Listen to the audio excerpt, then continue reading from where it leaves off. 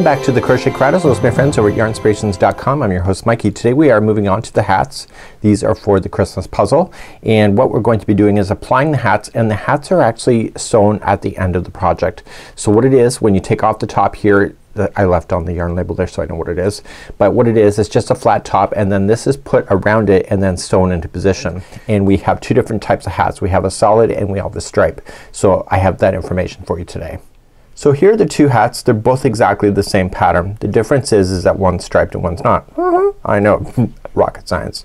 So if you're doing the green one or a striped one, the first 4 rows are green, and then 3 red, 3 green, 3 red, 3 green. So what I've done is that I've written the instruction, which I will show you in a way that will be able to follow along. Now for this particular one there is no continuous rounds. So I decided for myself is that I was trying to do it and it was just looking terrible. So what I wanted to do is I'm gonna show you a tip on how to really kind of hide in where the stop and start is. It is technically, it's right here, if you can see that. So sometimes you can get it pretty close and other times it's not. So but my point being is that once you put it on, when you fold it over and it falls over, you kind of want it to have so the seam line is in. Now if it's a regular color like this, it's a continuous spiral. So you're gonna start off in the bottom and just go continuously around, and you move up your stitch markers. So there's absolutely no seaming at all. So when you go to finish at the end, you'll just slip stitch to the next available one, and then it will flatten off. Leave up a long strand here, and then you're gonna sew that in. Let's talk pom-pom. Pom-pom is just a handmade one using a pom-pom tool. I'm going to apply that pom-pom tutorial at the end of this video. And what I did is that I mixed the regular white yarn and the fluff yarn together. This fluff yarn, the ends can fray until you really give it a good bang out, so be aware of that. In retrospect I probably would have just used the regular yarn instead of adding the fluff to it, but you know, you learn. So it doesn't fray for example on here because all the yarn is intact.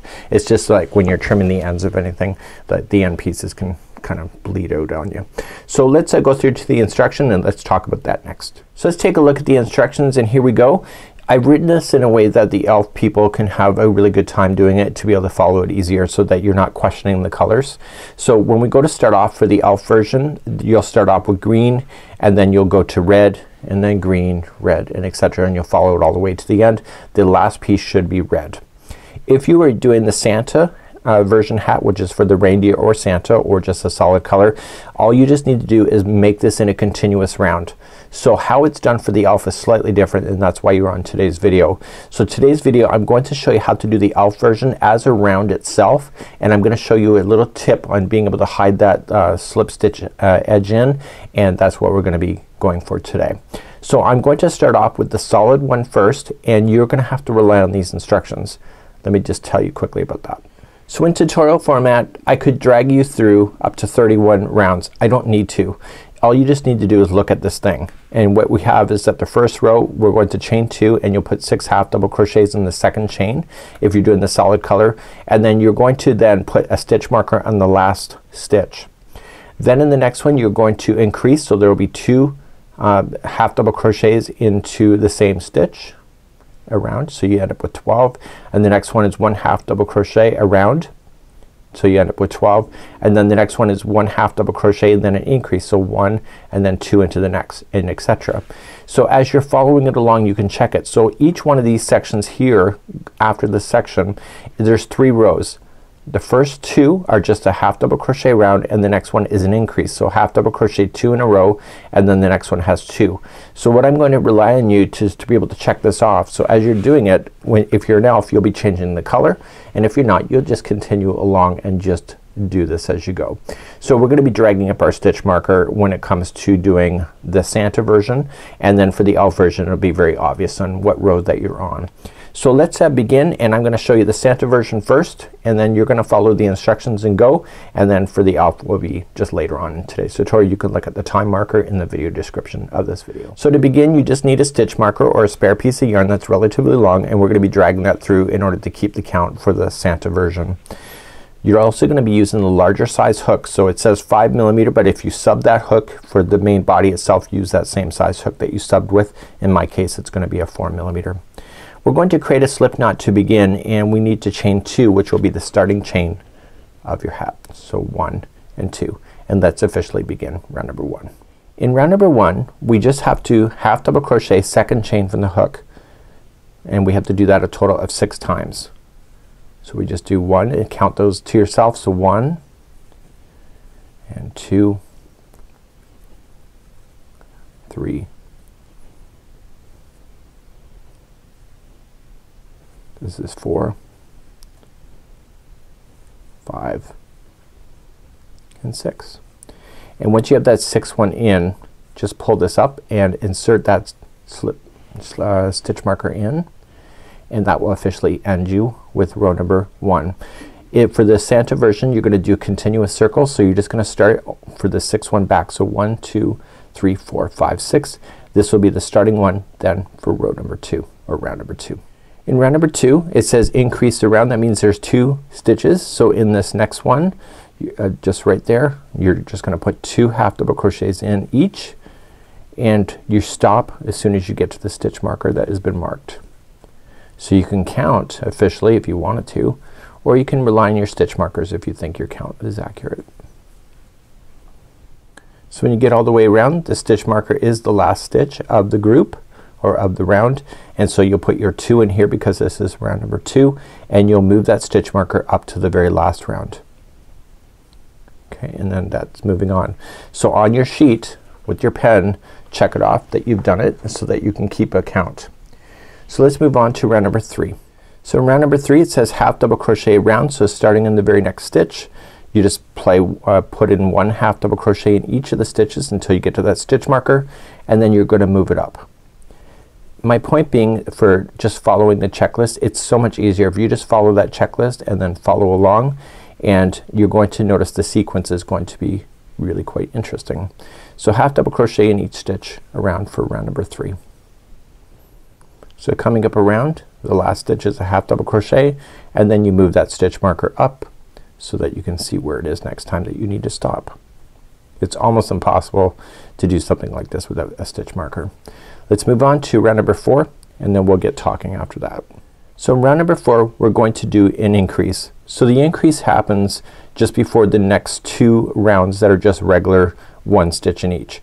So in this one here, round number 4, it's 1 half double crochet. So it says half double crochet in the next, and then the next one is an increase. So that means that there's 2 into that one. So in my head, the way that I say it to myself is that I say 1, because that's 1 by itself, and then the next one has 2, and I say 2 and 2. However you want to do it for yourself, it's up to you. So 1, and the next one is 2 and 2 that share the same one, and you'll do that all the way around for round number 4. So when you're coming up all the way around, you're going to notice that the last stitch in the revolution is always the increase, if that helps you to know that. So you move up the stitch marker. So let's go back to the pattern now, and let's review where we are and then where you're going to be, because now it's just a matter of checking off the list and making sure if you're naughty or nice. Let's take a look at the list. So right now we've just finished off number 4. So in the next rounds, the 2 of them, 5 and 6, are just 1 half double crochet in each.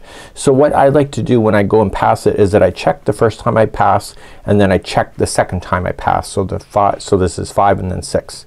The next one is an increase. So there will be half double crochet for 2 in a row, and then an increase. So 2 share the same. So I would go 1 and 2 and then 3 and 3. Does that make sense? So the increase, I just say the number twice, and that helps me to understand that. So you'll do that. Once you're done that, you move to the next one. So you have 2 more rounds of half double crochet.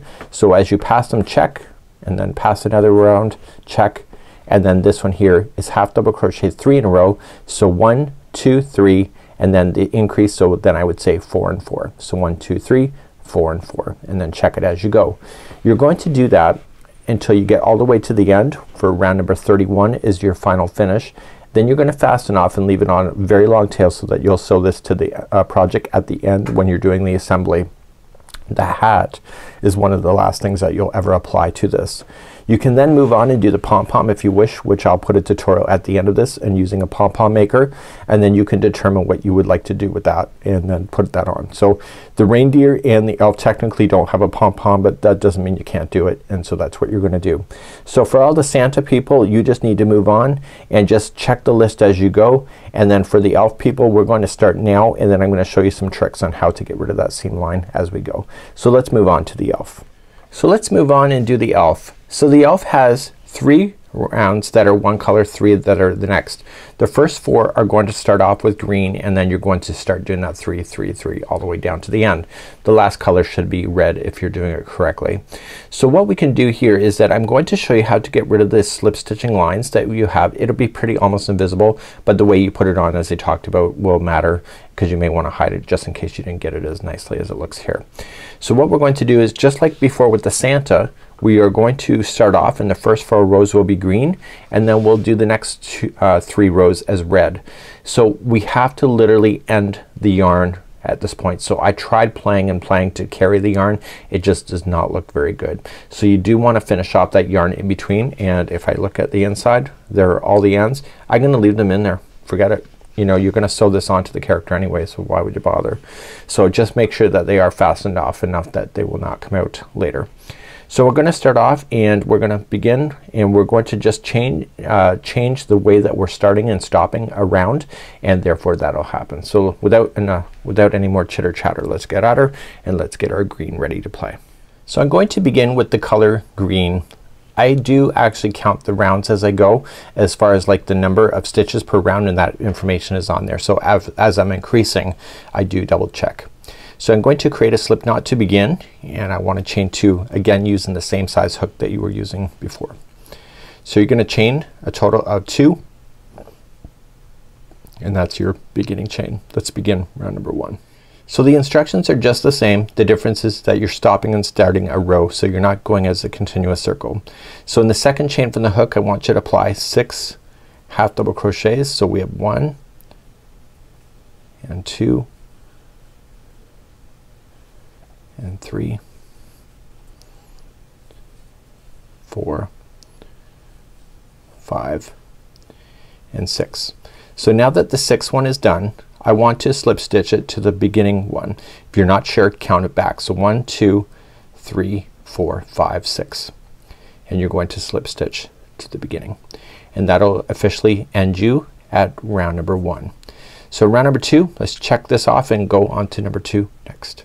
So number 2, you're only gonna chain 1. So using half double crochet you would chain 2. So chain 1. This is part of hiding that slip stitching. So then in the first one you're going to, it's an increase, so each stitch is gonna have 2 half double crochets. So let's apply that to each. So make sure there is 6 sets of 2 half double crochets. Now I can see this is the last stitch, and what I want to do is I want to show you the secret. So you should have 1 2 3 4, and this is the 5th group of 2. This is the 6th.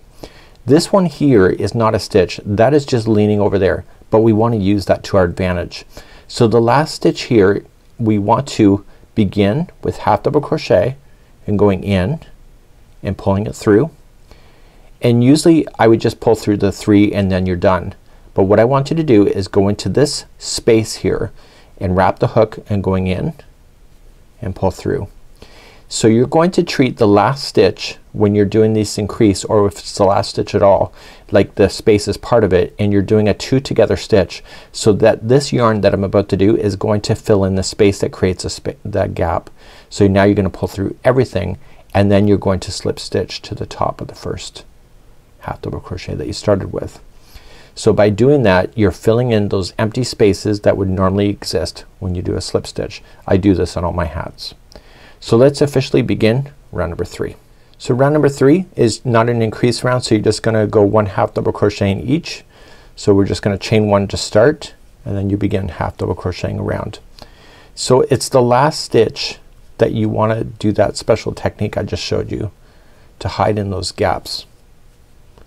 Myself is that usually people wear hats and they put the gapping spaces toward the back, but if you're standing behind somebody in line at a coffee shop, it's the first thing I see. So I'm very conscious on my own hats to make sure that if there's an opportunity to fill in a space, you can do it. So by doing the two together, as I talked about, what you're doing is you're not increasing the stitch count, but literally just providing an extra kind of strands there just to kind of fill it in. The trick is knowing where to stop. So I'm coming around on round number 3. It's 1 half double crochet in each, and this here is the last stitch.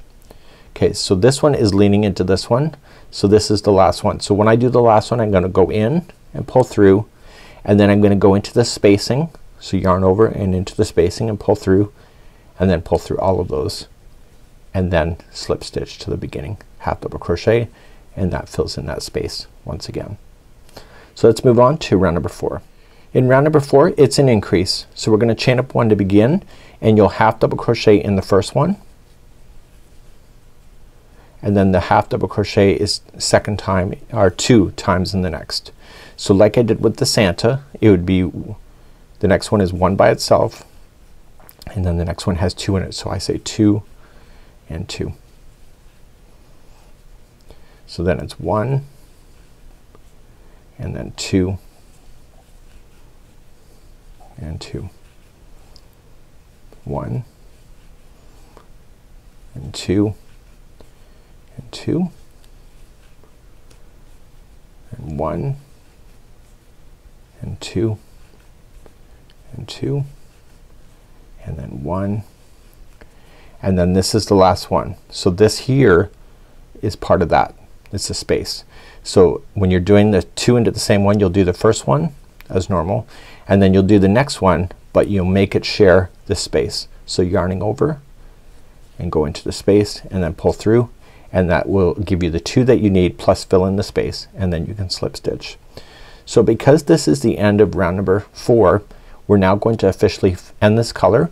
So you literally have to cut this color. I tried carrying the yarn, it just did not look good. So what you want to do is that you just want to pull it tight and just weave it in around a few of these stitches, and then leave that straggler to the inside of the hat. If it really bothers you, you can use a tapestry needle, but you can pretty well get away with just going around a few of these stitches and then just tucking the tails inside. So we're officially going to move on to round number 5 and 6, and I'll be back in just a moment. So 5 and 6 and 7 are using the color red, and then it goes back to green. So the increase is going to happen on the last round of the color. So you're going to start off anywhere, and what I do recommend is kind of like just jump around a little bit. So if you always are switching around, you don't end up with a straight line all the way through. So I'm just going to join it to pretty close to where it was. This is where the slip stitching was, and I'm just going to join and then chain 1, and in the same one we want to apply 1 half double crochet. So you're just gonna do 1 half double crochet in each of the stitches going all the way around. I'll show you at the end on how to hide in that last piece, and I will see you there in just a moment. So this is round number 5. When you come up all the way around, I would double count to make sure that you have the right number. So we know that this case there should be 18. So technically I should be close to 18, if not at 18 already. See, based on where I'm ending here, but we can verify that. So 1 2 3 4 5 6 7 8 9 10 11 12 13 14 15 16 17 and 18. Technically if you weren't watching me, I would have counted each stitch as I was throwing it in. So you can see that there is a space that appears here. So in order to get rid of that, on the last one, which we know is the last stitch, is that we are going to put the 2 together. So we'll do the first one, and then we'll go into the space and then pull all of it together and then slip stitch, and then that closes off that space. See, perfect. So then you'll move on to round number 6, and it's just chain 1, and it's 1 half double crochet in each once again, and do this all the way around. I wouldn't count this round at all. It's just when you're going to switch colors, I would just do that and concentrate then. I'll see you at the end of round number 6 in just a moment. So coming up all the way around, this is the last stitch. This is leaning into this one, so that's just a space. So again, just go into the last one, grab the space as well, and then pull it all together and then just join. So that was the end of number 6. So now you're gonna move on to round number 7. So 7 is going to be an increased round. So we start off when we just chain 1, and then we half double crochet two in a row. So not two into the same, two in a row, and then the next one has two into the same one. So what I like to do for myself is that when I count this, I say 1 is by itself, 2 is by itself, so I'll just say 1, 2, and then the third one has 2, so I'll say 3 and 3. So 1, 2 and 3 and 3. So if your counts are right, the last stitch should have the 2 into the same one, and that's the very last stitch is the one that you want to share with the space so that you can hide that. And then this color is officially done, and you're moving back to green in just a few moments from now.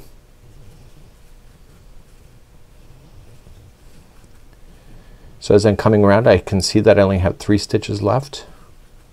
So the last one has 2 in there, so do the first one, and then the second one do it, but then make it share with the partner, or like with the space. And then that's it. So you're officially done this color once again, and then you're gonna move on and do green, and then red and green, and you're gonna follow that checklist all the way down. Let's go back to the checklist, and how I finished it off is exactly what you'll do, and then you can see the point is now it's starting to happen, and then you're gonna slam a pom-pom on there if you wish. Let's go back to the instructions. So I've just officially finished up to row number 7, so I'm gonna fasten off, and then row number 8 and 9 are back to green. So I would count it, make sure that you have 24 stitches, and then number 10 is the last one. It'll be increased, so 3 in a row and then increase, so 1, 2, 3, and then this is 4 and 4. You'll switch the color back for 3 rounds of red and then 3 rounds of green. So it's the last one of each of those colors that has an increase here. And then eventually this one here will be the ending. Around this will have 60 stitches. So the next 6 rounds here, so 27, 28, 26, 27, 28 and 30, or sorry, 29, 30 and 31, you think I could count, is all just going to be just 1 stitch in each. So it's just a matter of maintaining that so you have a little bit of a balance, and then that's what's gonna end you so that you can fasten that to the top of your idea or of your project. So what we want to do is get these done, get your pom-pom done if you wish, and then put the hat aside in your little box and then save it, because it'll be the last thing that you're going to apply to your project at the end. So that's it for today. This is how to do these hats. They're really quite simple. Put on the TV, just make sure that you have this handy and check it off as you go, and that's what I would do if I were you and you were me. So we're gonna continue our puzzle again next time with something slightly different, and I'll see you then. Bye-bye. Welcome back to the Crochet Crowd as well as yarnspirations.com. I'm your host Mikey. Today I'm going to show you how to make a pom-pom with a pom-pom maker that you may find in a store. I picked this one up here in Walmart, and I know that they're in major craft stores across North America as well. So what this is that there's different sizes of pom-pom makers. This particular kit came with all 4 sizes, and when you open them up you realize that you think that they're broken because they're separate units like this, but in actual fact you have to have them separated in order to do it. So some people use for pom-poms, they use cardboard, or they could use their hand in order to make pom-poms. These I have to say they make one of the most perfect pom-poms you'll ever see. So today I'm going to show you how to operate these, and it's the same operation for all sizes, and I will show you how to do that. So let's begin to show you. So just put the 2 sides, okay, the outside hinge is going to be toward the outside and the other one is on the other side. Okay, match it up, use the divots to hold just like you see here, and just kind of pin it together. So you're going to do it in a way that is going to just hold it together as you do it. Okay, so it's just gonna be good, and they don't need to match each other up there. It's just as long as you're pinching here and it holds it, and it's just lightly holding it. Once you start wrapping it, it'll stick together without you having to hold it really quite tightly. So it's just a matter of starting this and getting it wrapped around a few times. So I'm gonna use my left hand to wrap, and all I want to do is fill in the space on this whole half side. So I'm not going to jump over to the other side as of yet, and I just want to continue to wrap. So I'm going to go right up to this edge, and I'm going to go right up to this edge. Now you can either count it out if you want to, if you would like to be really super accurate with your counting so that it's equal on both sides of this tool, or what you can just do is just wrap it and make it look like it works. Okay, so because this is variegated, I'm kind of just jumping around a little bit, and what I want to do is I want to continue to wrap now, and as you get more and more it just sticks together on its own. So once you're satisfied with it, now you can just cut your yarn. So now I'm gonna jump to the other side and pinning those other two together. I'm gonna do the same thing and just start it and wrap again like I did the other side. So continue to wrap this side and I'll see you back here in just a moment. Okay, once you're satisfied with it, all you just got to do is trim this other yarn. So what you want to do now at this point is that you want to close this contraption. So just close it and also open up these clips, and they are locking on to its neighbor but not opposite to each other. So just close it. So just lock it and lock the other side.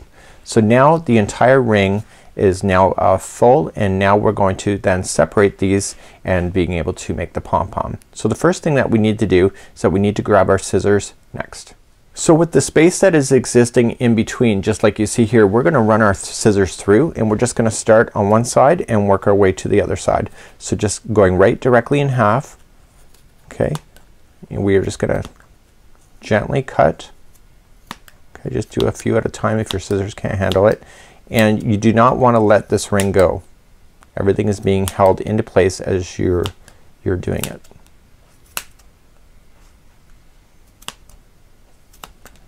Now the size of your pom-pom is varied on the size of this ring, but also how many times you wrap it as well.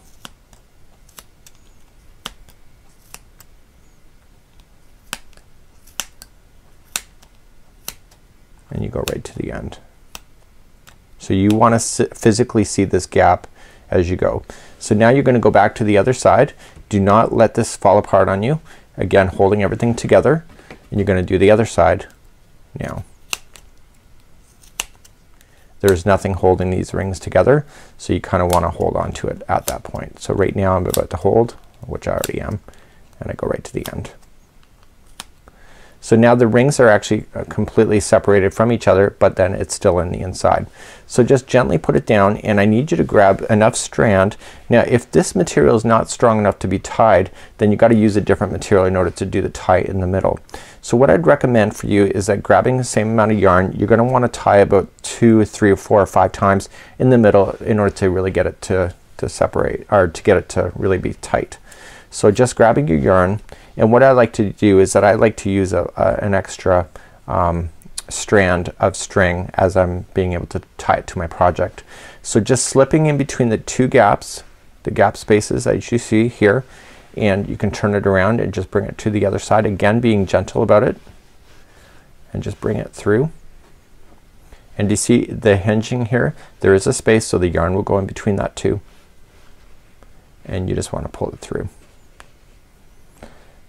And so just you start to tie your little knot here. So just let's do that. So let's just put that through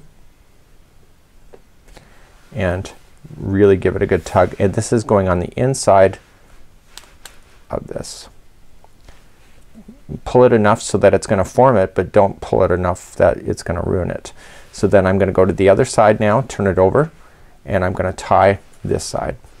So see how I just tied the other side? Now I'm gonna come to this side and tie this side, and I want to do that a few times. So I'm gonna use these 2 strands that are falling out as my tie strands to go to the project. So I want to keep those, and I don't want to damage these strings. So when I go to work with this, I'll leave them out. So I'm gonna tie one more time, and then we're gonna release this pom-pom from the tool.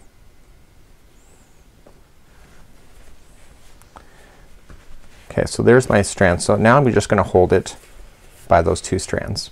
So now I can open up the tool by just releasing these clamps on both sides, so they're on both sides of the work here, and all I can do is to open it up now, and it will release the pom-pom. So there's one out, and here's the other one coming out in a second, and there is my pom-pom. So now holding it by the 2 strings so you don't accidentally cut it, now you just fluff it up. Okay, look how perfect that is. It looks nice and full, and you're just gonna take your scissors then and just any ones that are just abnormally long or just didn't sit right or just kind of looks like it's not working well, then you're just gonna safely just trim it like this in order to form the pom-pom, like so.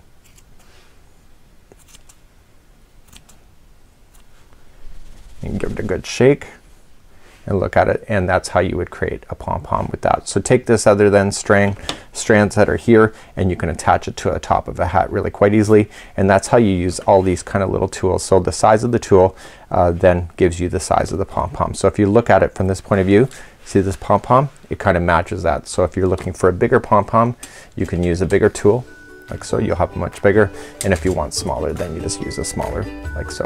So until next time, I'm Mikey on behalf of Yarn Inspirations as well as thecrochetcrowd.com. Enjoy, and hopefully you enjoy your new pom-pom. We'll see you again.